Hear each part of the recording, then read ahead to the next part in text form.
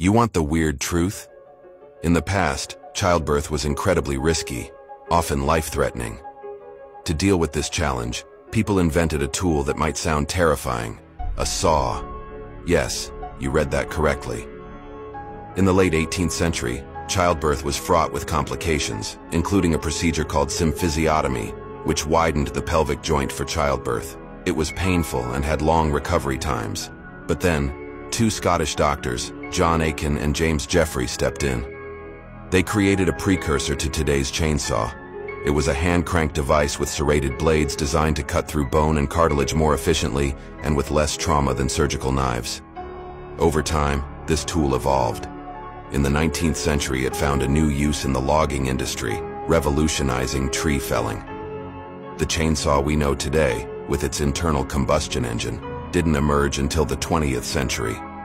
So, the next time you think a C-section sounds rough, remember, at least it's not done with a chainsaw.